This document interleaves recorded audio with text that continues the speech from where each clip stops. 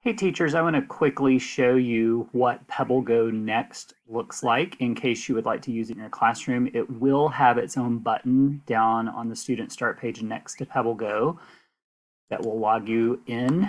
But if you need the login and you go to PebbleGo Next, you just click login and then you type arrow ES for the username and school for the password.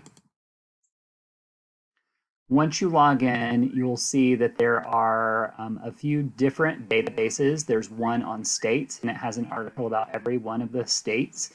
There's a science database, American Indian history, social studies, and biographies.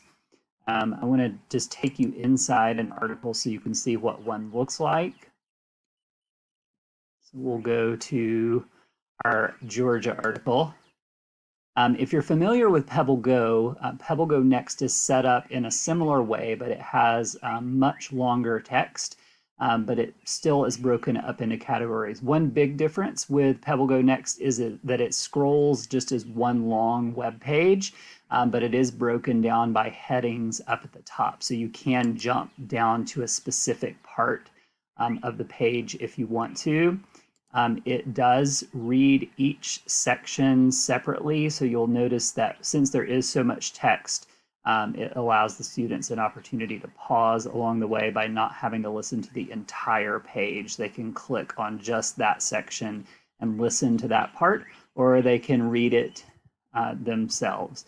So hopefully you will take advantage of this while we have it. PebbleGo Next is not something that we have a subscription to normally. They're just giving this to us for free since we already had a subscription to PebbleGo.